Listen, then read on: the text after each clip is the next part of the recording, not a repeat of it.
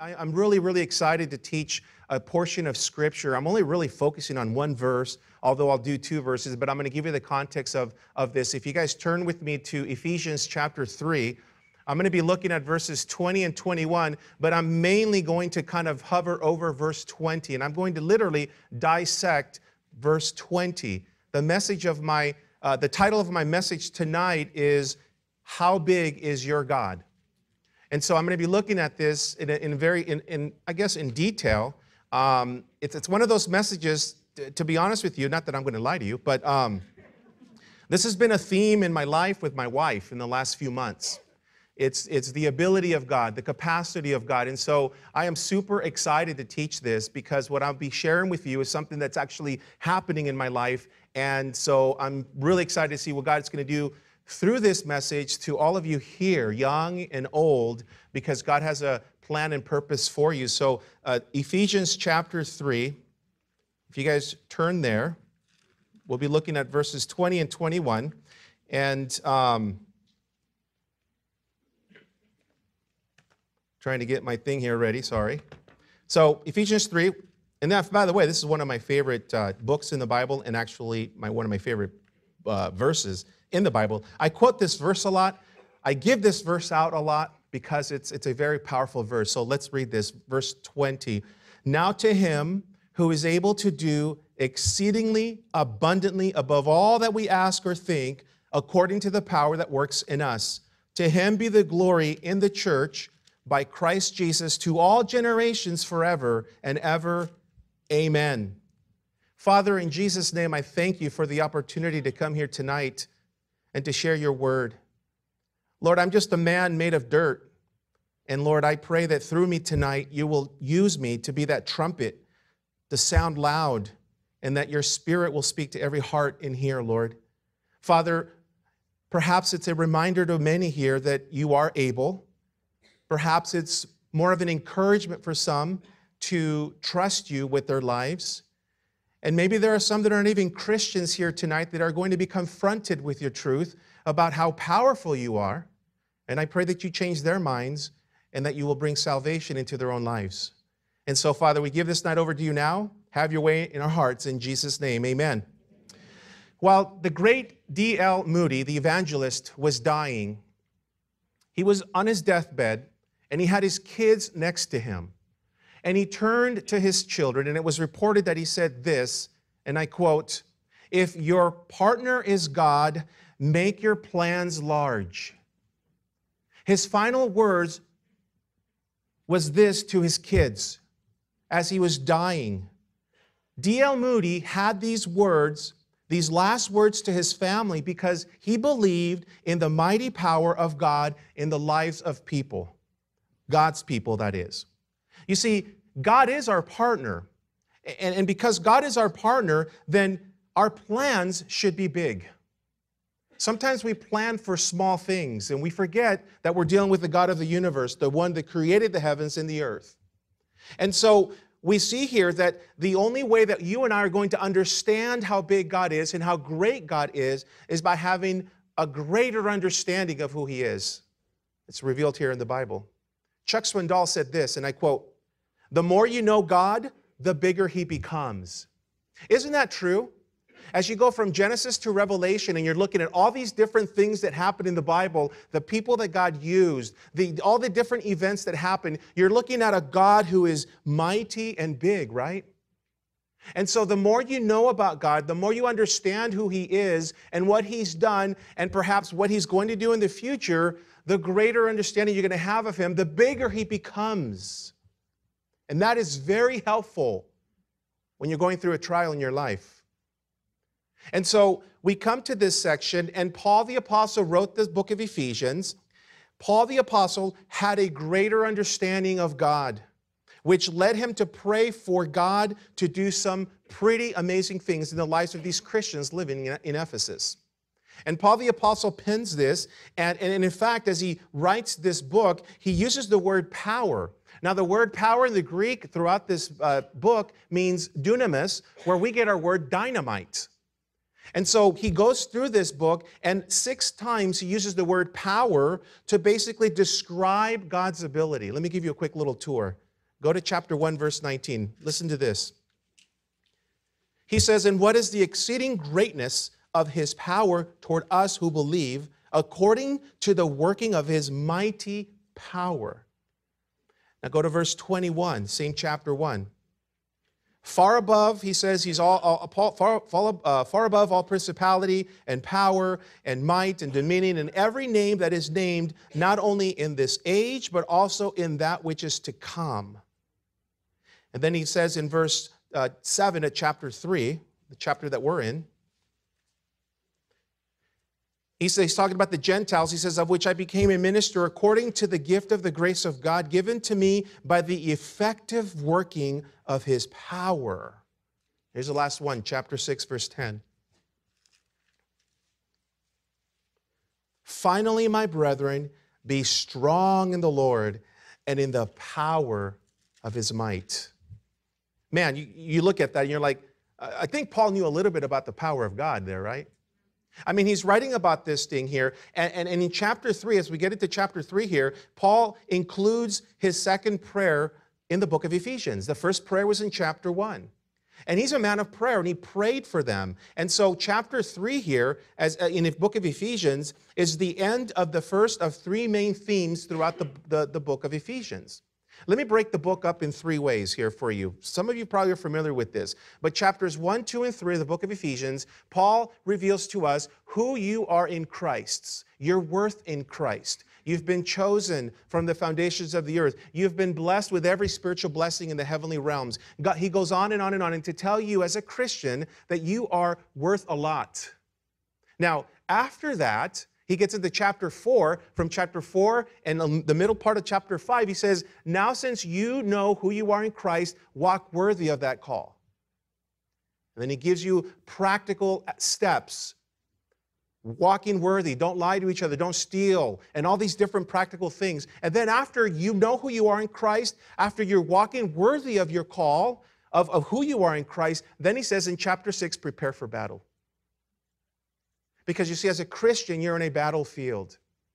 The moment you got saved, you went on God's side, right? And you made war with the devil. And so now he says, prepare for battle. Chapter 6, we read that just recently, just a little bit ago. He talks about the wife, the husband. He talks about the employer, the employee, and a father. And he says, now there's a spiritual battle going on in these areas. As a father, as a husband, as a wife, as a dad, and all of this, he says, prepare for battle. Because he says that we are not fighting a physical war, we're fighting a what? A spiritual war. And so the enemy right now is working overtime in marriages, he's working overtime in families, and so Paul tells us, hey, be careful, know that here's the armor of God, pray through it, wear it, because the moment that you walk out of your house, guess what? You're entering the mission field. You're entering a battlefield. And Paul even said in Corinthians that he's not ignorant of the devices that Satan uses against us. See, as Christians, sometimes we walk out of the house and we forget that we're walking into a battlefield. And then at the end of the day, we come home wondering, what happened? You start questioning your salvation. You start questioning whether you're a real Christian. And you're like, no, you just went through a major battle and you forgot to be prayed up. And so Paul says it here. He makes it very clear that when he wrote this letter here, the book of Ephesians here, one thing that you have to understand is that Paul was in prison when he wrote this letter. And not only was he just in prison, he was chained to a Roman guard. Imagine being chained to somebody, a guard. Now, the cool thing about that, Paul is a man of prayer. There's 2 prayers in here, and I'm sure Paul prayed a lot. And could you imagine how uncomfortable that Roman soldier was when he started to pray? When he bowed his knee down and began to pray? I wonder how that Roman guard prayed. I guarantee you he prayed for that man. You know how non-Christians get uncomfortable when you begin to pray? Right? Maybe you go out to eat and you take a friend who's not a Christian and say, hey, we're going to say grace over our food. And they're like, huh? What's that? Then you start praying and you hold their hand, right, or whatever, and you know they're uncomfortable. They're kind of twitching and doing this, like, okay, when is this over, right? I mean, could you imagine being chained to Paul the Apostle, who's praying, and this Roman guard must have been so uncomfortable. And so here we see that Paul is writing this letter, and he is praying for these Christians in Ephesus. He prays for their enablement. He prays that God would strengthen them by his Spirit. He prays that Christ might dwell in their hearts through faith. He says that God may have that peace that surpasses understanding, and all these different things. These are huge prayers that Paul is praying for these Christians. And then Paul also mentions there's a mystery. When you read the book of Ephesians, you're like, what mystery is he talking about? It was a mystery that was hidden in the Old Testament. What was that? Well, it was the revelation of that Gentile and Jew relationship. They were at odds.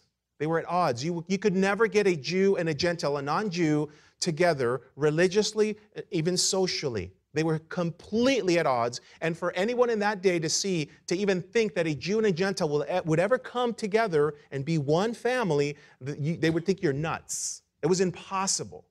And Paul is just baffled that God took the barrier, he removed the barrier that separated the Jew and the Gentile, and he brought them together, and that's in chapter 4, we're one body. That's the mystery that he talks about. And Paul's like, I can't believe this happened. Remember, Paul hated Christians, right? He was a Pharisee, he said. He was from the tribe of Benjamin, he said. And so for him, as a Jew, to see that now his calling is to go to the Gentiles, that was crazy.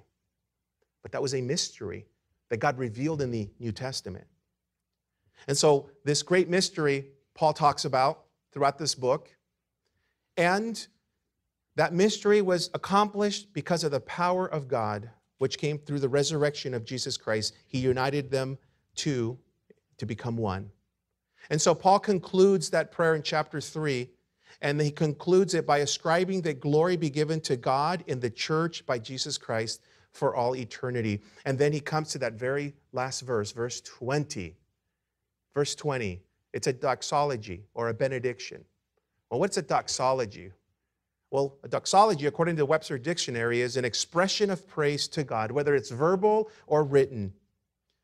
And so, chapter 3, verse 20, in context, is about the ability of God in those things that Paul prayed for the Christians, and not only that, but also revealing the nature of God as seen throughout the Bible. So Paul has this context here in chapter 3. He's talking about the Christians, that I'm praying that God's love would be overwhelming in your life, that God's Spirit will dwell in you, that the fullness of God will dwell in you, and all this stuff. And he says, God has that ability to do that.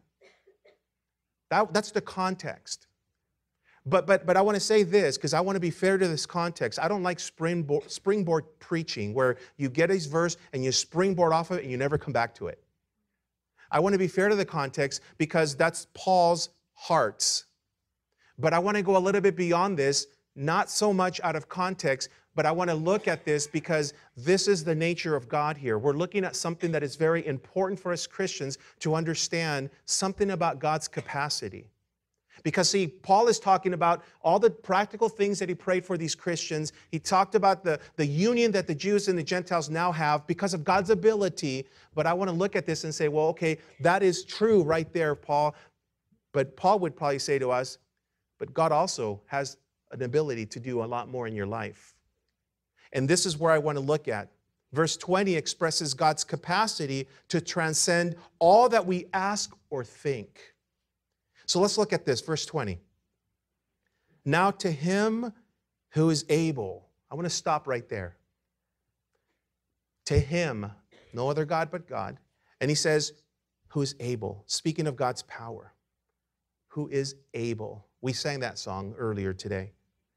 I read a story about a woman who once approached the famous preacher G. Campbell Morgan. And she came to the pastor, and she said to him, do you think we should pray for even the little things in our lives, or just for the big things? Well, Mr. Morgan replied and said, Madam, can you think of anything in your life that is big to God? Sometimes we're like that, right? It's like, no, I'm only going to pray when I really need help.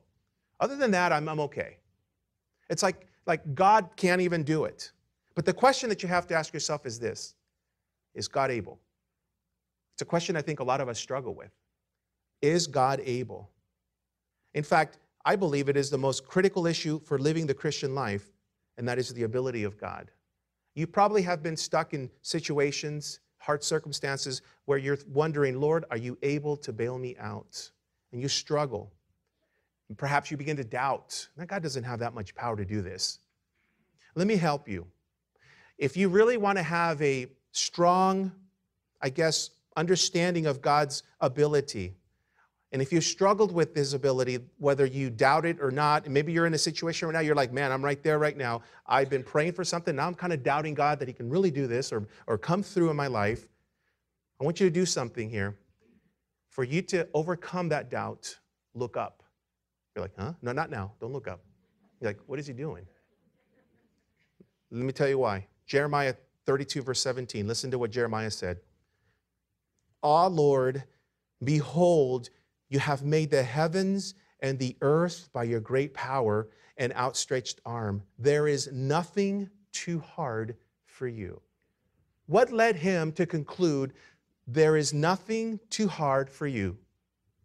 He looked up. He says, Lord, you made the heavens and the earth. If you're doubting God's ability, go out tonight and look up in the sky and look at the universe, look at the stars, look at the moon. Get overwhelmed with creation.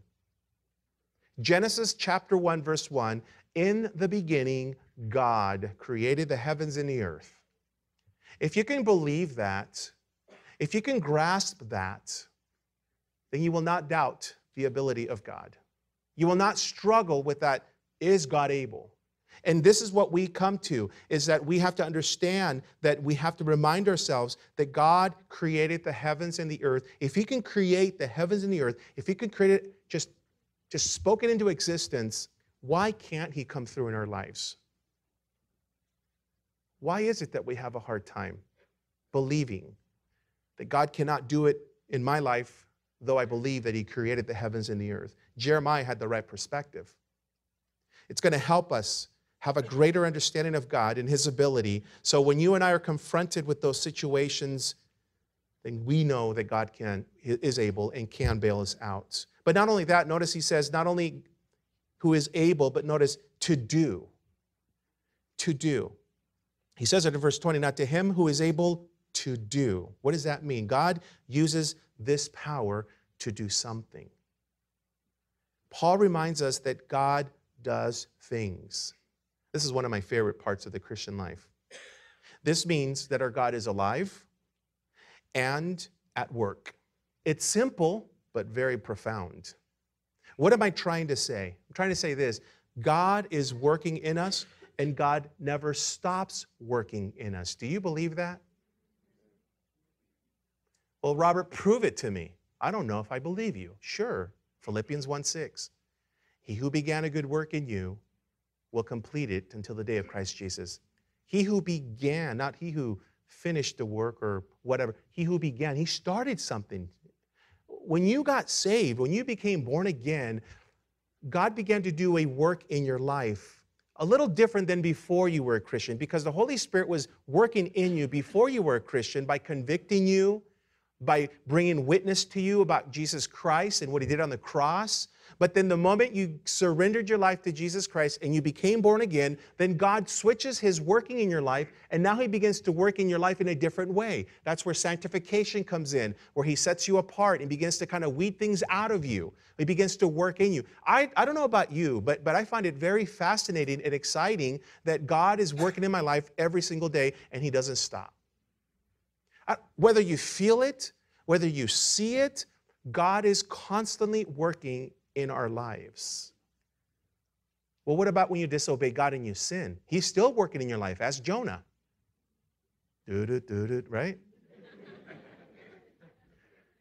Even the disobedient Christian who's backsliding right now. Maybe you know somebody. Maybe you have a son who's a prodigal son. You're like, oh man, they're out there. God is not doing it. No. God is still working in that person's life, but He's working conviction. He's working circumstances. Remember what happened with Jonah? God created the circumstances. He says He created a storm, and it says God created a great fish, and it says God did those things. And so that prodigal person, that person who's walked away from Christ and doing their thing, listen, God is, if that person is born again, God is chastening them according to Hebrews, because that is a son or a daughter. God does not give up on them. But if you're on the other side and you're living your life right with God, He's working in your life. And Christians struggle with that because I get questions a lot. Well, I don't know if God is in my life anymore. I don't know if God is doing this anymore. I don't know about, and you begin to question the presence of God. Can sin hinder that? Absolutely.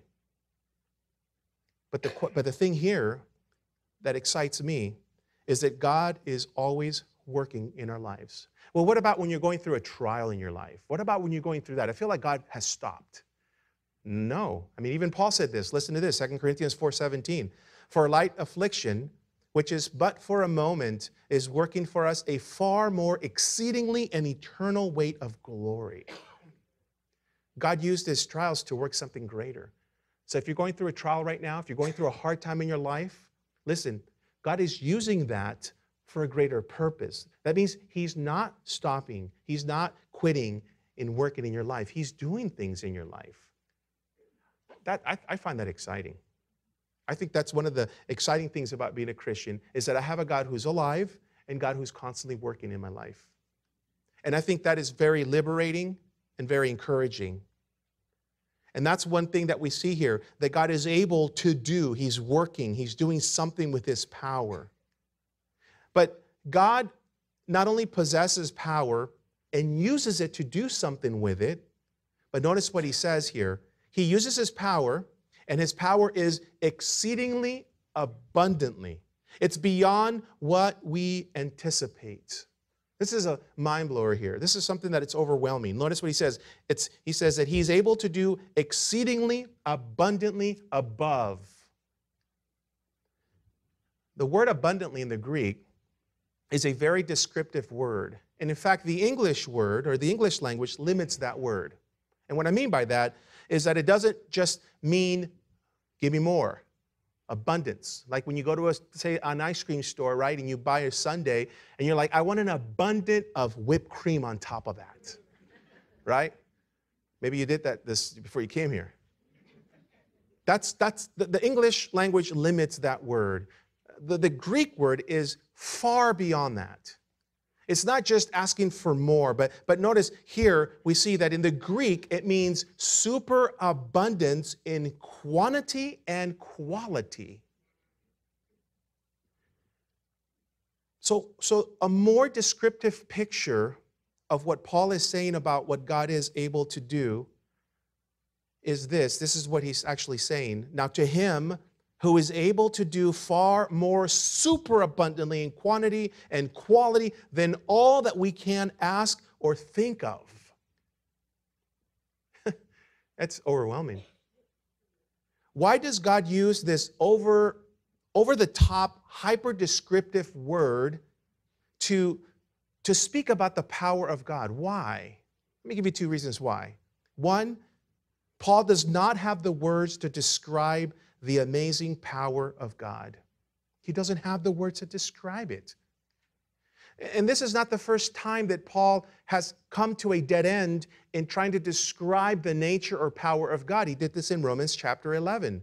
Listen to this, verse 33. He says, oh, the depths of the riches of both the wisdom and knowledge of God. How unsearchable are his judgments and his ways past finding out. In other words, he's like, you know what? I don't know, but man, he is unsearchable.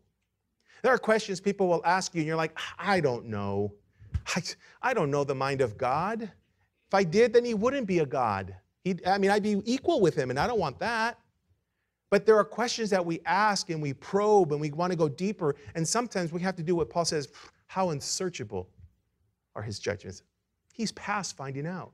That's okay, right? That's the problem with atheists, agnostics, is they're trying to understand God. They're trying to bring God to their level. As long as I can understand him, as long as I know what he's like or whatever, then I will believe in him. But because I don't understand God, therefore I'm an atheist. Listen, you're going to stay that way because you'll never get everything about God. You're not going to come to a point in your life where you're like, oh, now I understand everything about God. One of the things that is one of those mind-blowing doctrines is the doctrine of the Trinity. I believe in the Trinity. They try to explain the Trinity. We use 1 + 1 + or 1 × 1 = 1 = 1. We use water, vapor, ice, all the same. And we use all these different things. Why? Because it's hard to explain the Trinity. Now, the concept of the Trinity is throughout the Bible. Jehovah's Witnesses will tell you, because the word Trinity is not in the Bible, therefore it's not biblical. Well, the word Jehovah, there's no J in Hebrew, therefore there shouldn't be no Jehovah's Witnesses either. But it's true. You can't use that argument. I mean, people want to find that word in the Bible, right? I mean, Christians even do that. Where in the Bible does it say I can't smoke pot? You're not going to find it. I mean, they're looking for like specific things, but I'll tell you, the Bible says that you're to have a sober mind. And so, Paul is having a hard time describing to you and to me this amazing power of God. What God has accomplished, what God can do in our lives. It's super abundantly, he says. What Paul is doing here, he's trying to describe the indescribable. The indescribable. And it's interesting because Paul is trying to use words to tell us this, and it's very hard. Have you ever tried to describe an amazing sunset to a friend? I mean, the colors, the position of the sun, and everything around that. I mean, can you really describe this amazing sunset? You can't. You don't have the words to describe it. You're like, it was just this ball of fire, and it was so bright, and the colors were, I think, blue and orange. I mean, you don't have any words. I have a 2-year-old and a 6-year-old, and when they try to explain something to me in their little world, they lose it. You know, Daddy, you know what I mean? My little 2-year-old Grayson, I mean, he's cute, you know, when he tries to, Daddy, I've got a fire truck, look at this. And you know, I was like, oh, son, yeah, I see that. I mean, he's so excited to try to tell me about this thing, but he loses the words. He just, I mean, his brain's got, right? Paul is like, let me tell you about God. I can't, it's super abundantly. And so he's telling us here, one is that he's trying to describe the indescribable, but secondly, Paul is trying to describe his confidence in just how powerful God really is. He's like, I am sold out. I am sold out in the ability of God. I am so sold out. Let me just try to explain it to you. You know, when people get involved with these kind of like those Amway things, you know, and they go into classes and then they're sold out on that product, right? And they'll call you, they'll go out with you for coffee, and they're just trying to, man, you got to try this. This is going to do this for you and this, and it's only this much. I mean, they're sold out. You know, they've been deceived, really, but they're sold out, right? And Paul is sold out here. Let me illustrate this. If I were to come up to you and ask you if you could do 10 push-ups, what would you say? Of course, I could do 10 push-ups. It's not a big deal, right? Some of you are like, no, I can't. But let's see for the ones that can. Now, if you were really confident, you would say, yes, I can do more than 10 push-ups. But if you were really, really, really confident, then you would say, actually, I can do far more than 10 push-ups. But how confident would you have to be for you to respond to me and say, you would say, Robert, I can do far more super abundantly in quantity and quality than 10 push-ups. Whoa, really? Let me see that. That's pretty radical. You've got to be pretty confident there in your push-up ability to make that kind of statement. Paul doesn't just tell us God is powerful, because he could have ended that verse and that statement right there, and we could have just closed the Bible and says, okay, that's all he said. He doesn't stop there. Paul goes beyond that. He could have made his point with that statement, but he doesn't come to that, and he says that God can do far more than anything you could ask or think of, because that would be basically his huge nature and power to accomplish these things. That's the confidence that he has. Man, I'll tell you one thing. I want that confidence in my walk with Jesus Christ. That when I'm against things, man, I could just look up and say, man, God is able. He's powerful. He can do abundantly above all that I can ask or imagine. To have that understanding, that grasp is very important. Paul is so confident. He's so confident in the power of God. The question that you have to ask yourself is answer yourself is, how confident are you in the power of God? Do you really believe in the power of God? Do you believe in the power of God? Paul was sold out. He was bold. I mean, you look in the writings of the Apostle Paul, you can see the things that he did. He was a bold man. And as you look throughout the Bible, there were some pretty bold people that were sold out in the ability of God. Let me give you an example. I love this example. Turn with me to Daniel chapter 3.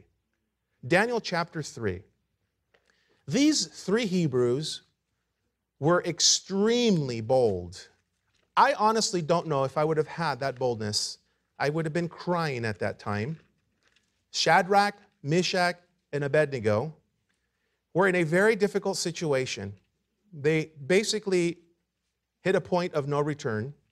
Just to kind of give you a quick little synopsis of this story, you know, the king, Nebuchadnezzar, obviously had, received word from the satraps and officers and all of that to basically say, they were trying to get Daniel in trouble, and they said, hey, why don't you make a decree and just send it out to the empire and say, hey, you guys only worship, the king.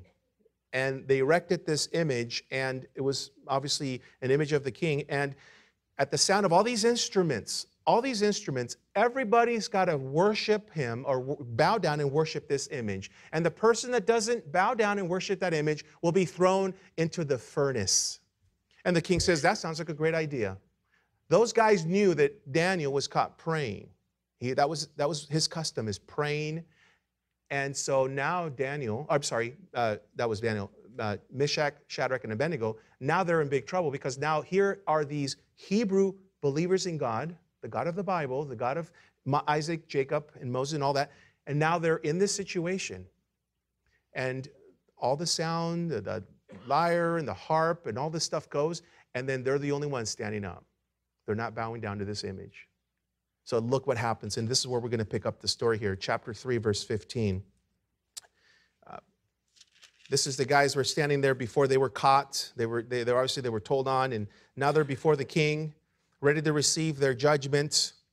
And notice, let's start at verse 16. Shadrach, Meshach, and Abednego answered and said to the king, O Nebuchadnezzar, we have no need to answer you in this matter. If that is the case, here's the boldness. Our God, whom we serve, is able, did you see that? To deliver us from the burning fiery furnace. And he will deliver us from your hand, O king.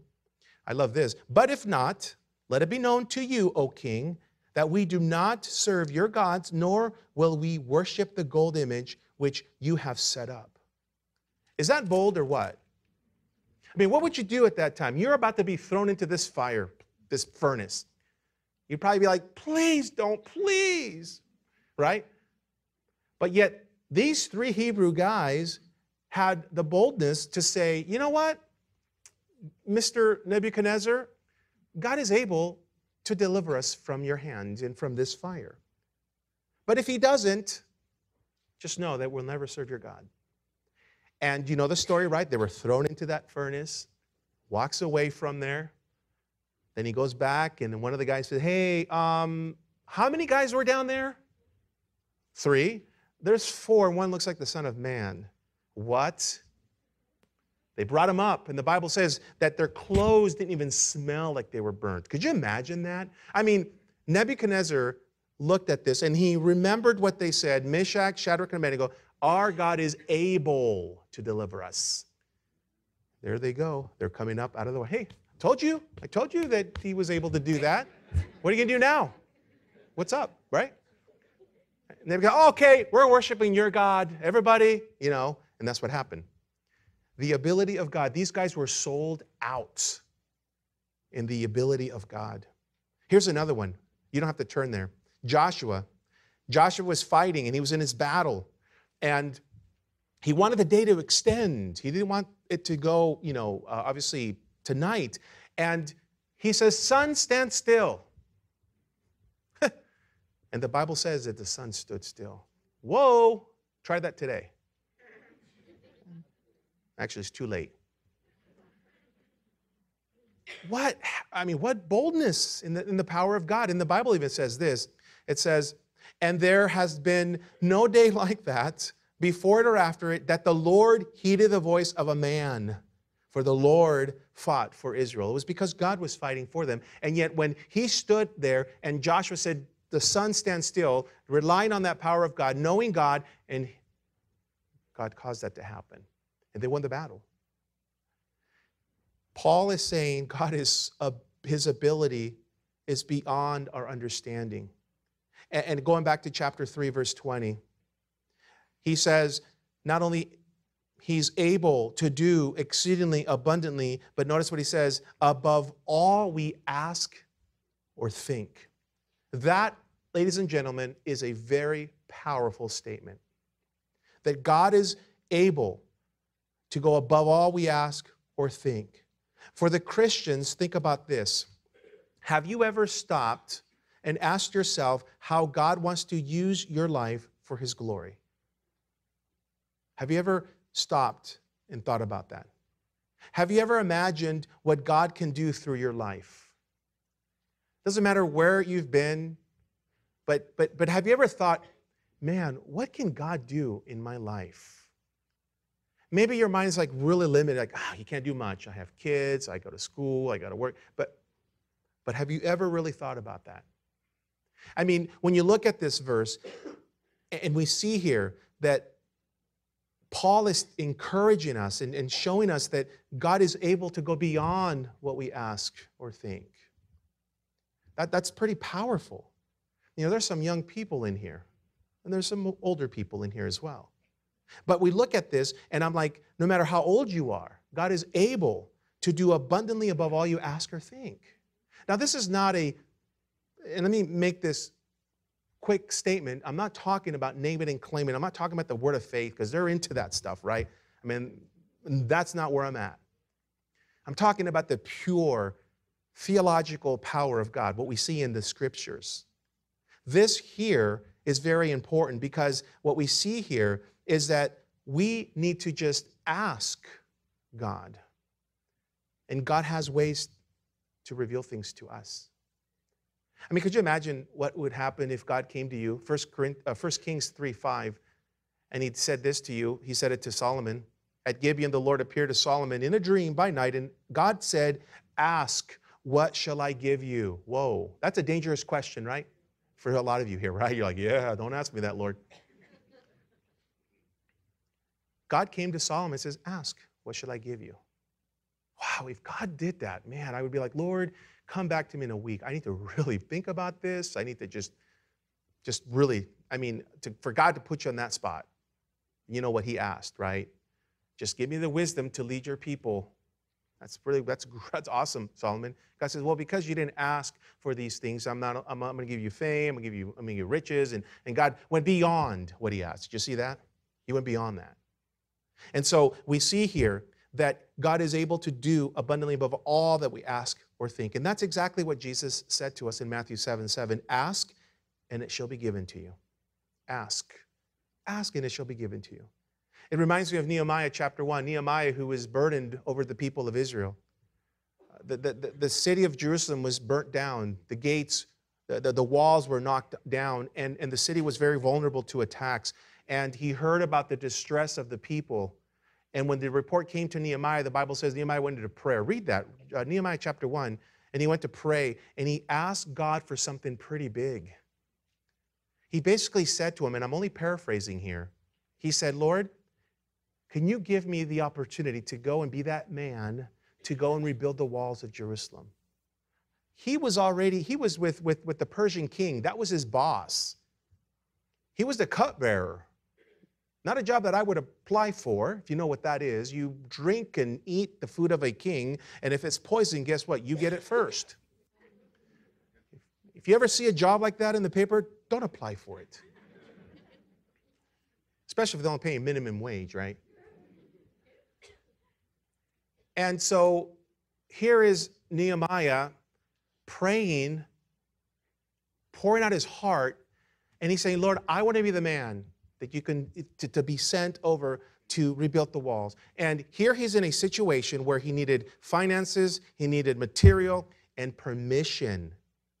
And all he did is he laid his heart before the Lord and said, Lord, this is what I'm asking. This is what I'm praying for. I know this is going to bring you glory. And what happens? God not only gave him permission to leave his posts, as the king said, sure, how long are you going to be gone? Not only that, but then he provided the workers and the material. God went beyond what he asks. He probably didn't even know, how is this going to even happen? Sometimes, we tend to kind of squash each other's prayers. We're like, I feel like the Lord is calling me to go to Africa and minister to the orphans out there. Yeah, right. Come on. Seriously, man, just continue to work here. Just stay where you're at. And it crushes you. Like, oh, I guess, all right. Well, instead we should be like, praise God. Why don't you ask the Lord? Pray. Why can't God open that door for you? And so we see here that this is something that Paul is kind of explaining to us when it comes to the ability of God, that we have to understand that God can do a lot in our personal lives. A lot of Christians don't spend time thinking about or imagining how God can use their lives in a powerful way for his glory, because deep inside they don't really believe in Ephesians 3:20. They're like, well, this is great. I mean, a lot of us here believe in the power of God. You read it throughout the Bible. Oh, yep. But then all of a sudden, it's like, it's hard when it applies to us. Like, well, I don't know if God was going to really do that. If I asked you if you believe God has the power to bring revival to your neighborhood, you would say, amen, absolutely. But then if I say, he wants to use you, you're like, oh, wait, seriously? Wait, I believe he could do revival, but me? I don't know the Bible too well. I don't know. I mean, why? Why can't God use you? Have you ever asked God to use you to end the drug trafficking that's in the Inland Empire? To be that person, to bring a stop to it by bringing the gospel in those areas? No? Are you serious? That's like, I'll get shot. Anyways, but I mean, actually, the Inland Empire is actually, they call it the pipeline of drugs. And it was actually one of the tops in the United States where a lot of drugs are coming through in the Inland Empire. Now, I'm not saying that maybe you're called to that, but I mean, these are things that maybe somebody is. Maybe you had a past with drugs and drug dealing. You're like, you know what, I would love to go back into that, but as a Christian person and to bring the gospel and to stop this. Why can't God do that? We think, well, I don't think that's going to happen. Maybe God is going to use you to reach the next generation. How is that going to happen? That's up to God. We have to be straight out with God. We have to bring it to the Lord. Imagine if Bill Gates was sitting outside the door of this chapel here, and he said that after service, you can go to him and ask him for whatever you want, because he's got the resources to give you whatever. He's not going to he's not necessarily obligated to give you what you're asking, but he says, but I want you to ask anyways. Now, I guarantee you a lot of you here right now would be already lined up outside. And Bill Gates, one of the richest men in the world, right? I doubt that some of you would go up to Mr. Bill Gates and say, can you just pay my electric bill? Or, you know what, I would love for you to take my family out to In-N-Out after this. He would probably look at you and say, sure, I can do that, but do you know who I am and the resources I have? I wonder when we go to God in prayer and we bring these requests to the Lord and we bring these small things to God, things that we think, okay, this is manageable, these are the things that I could probably do, and God looks at you and says, okay, I can do this for you. Yeah, I can step in, but do you know that I can go beyond this? Do you know that? See, that's the whole point that I'm making here with this text, is that God is able to do abundantly above all that we ask or imagine. And leave it up to God. And God is not obligated to give us everything we ask. He knows that, and you know that. But if it's a pure heart, truly wanting to glorify God, listen, you would be surprised if God stepped in and says, doors are beginning to open for you now. It would blow you away. We see here that Paul is telling us that God is able to do all. Note the word there, all, meaning that God can do more than most of what we ask. He can do all that we ask or think. This does not mean that we can command God to give us what we want, obviously, from our perspective. It means that God can answer prayer beyond our expectations. It is God who has this ability, not us. He will do above what we ask or think. And that's the whole point, that God can do more in us than we have the capacity to conceive. Paul prayed for big things in the lives of these Christians in Ephesus, that God's love would dwell with them, that his fullness would be in them. And if you were to say, you know, I'm going to pray for you that the love of God would overwhelm you, like, oh, no, God has the ability to do that. God has the ability to do that. Paul's point here is that the power of God is able to do utterly unimaginable things, like he did with the Jews and the Gentiles and brought them together and became one family. Incredible right there.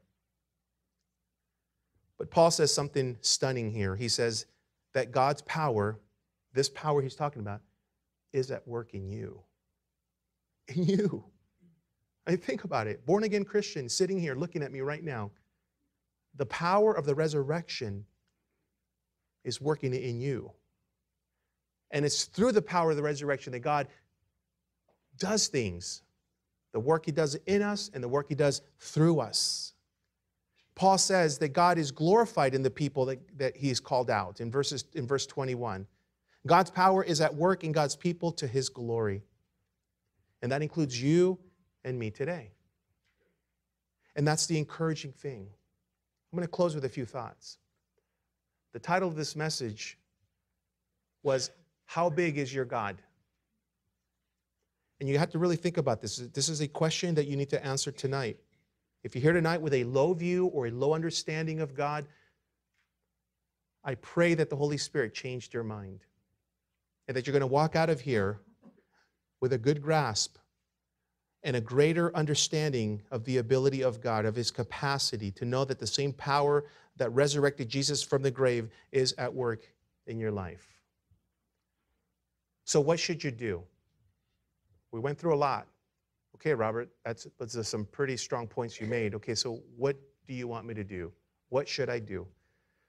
Because God can do abundantly above all that we ask or think, first thing you need to do is pray. Pray. Pray for God to use you, and don't be afraid. Listen, you don't have to be a seminary student, a Bible college student, a scholar, whatever, to be used by God. So people think, well, I got to have 15 years of seminary to be used by God. No, you don't. The Bible says there in Acts chapter 4 that the apostles were uneducated, it says. I'm not against education. I think education is important. I went to Bible college, and I still study even to this day. But those are not prerequisites from the Lord. If you have a good understanding of the essentials of the Christian faith, God can use you. You don't need to know the Greek or the Hebrew or all the positions that are out there. Those are good things to know, but that's not the prerequisite. That God says you have to have these things down before I can use you. Pray. Pray and ask God, Lord, how do you want to use my life? If you're a young person, Lord, how do you want to use my life? If you're an older person, Lord, how do you want to use the remaining days of my life? It's a challenge to you because God is able. Remember, D.L. Moody, and I'll leave you with this. He said, if God is your partner, make your plans large. Amen?